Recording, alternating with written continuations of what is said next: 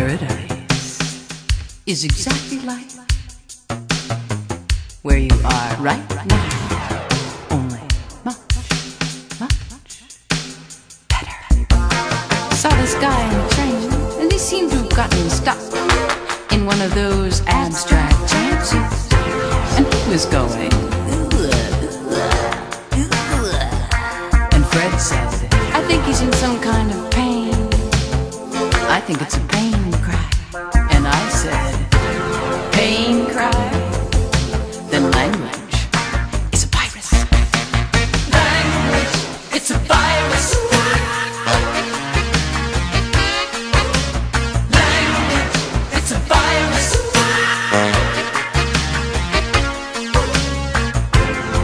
Well, I was talking to a friend, and I was saying I wanted you,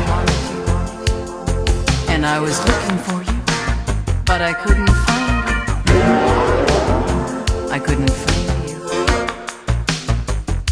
And he said, hey, you talking to me? Or are you just practicing for one of those performances of yours? Hot language, it's a virus.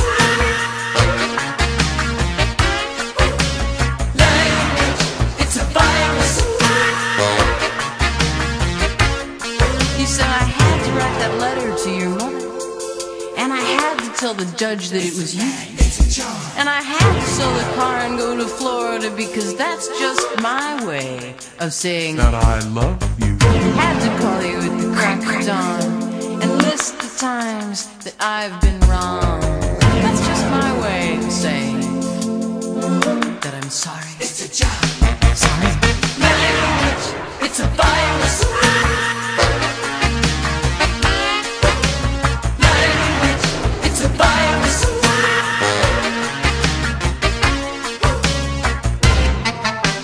Paradise is exactly like where you are right now, only much, much better. It's a shipwreck. It's a job. You know, I don't believe there's such a thing as TV. I mean, they just keep showing you the same pictures over and over. And when they talk, they just make sounds that more or less sync up with their lyrics. That's what I think. Language, it's a virus. Language, it's a virus. Language, it's a virus. Well, I dreamed there was an island that rose up from the sea, and everybody on the island was somebody from TV. And there was a beautiful view, but nobody can see, 'cause everybody on the island is screaming, look at me, look at me, look at me, look at me, look at me.